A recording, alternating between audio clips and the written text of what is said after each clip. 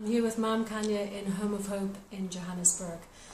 Yesterday, at the centenary of Mandela's life, the Mandela family organised an event at which 3 people were commemorated as unsung heroes who've contributed to South African life. And Mam Khanyi got this award. I'm just going to read the title on it. It says, "Do not look the other way.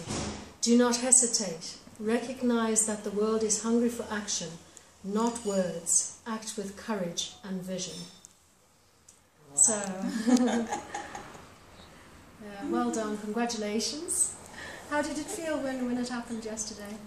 It felt great, but whenever moments like this happen, I always think of the people that support me.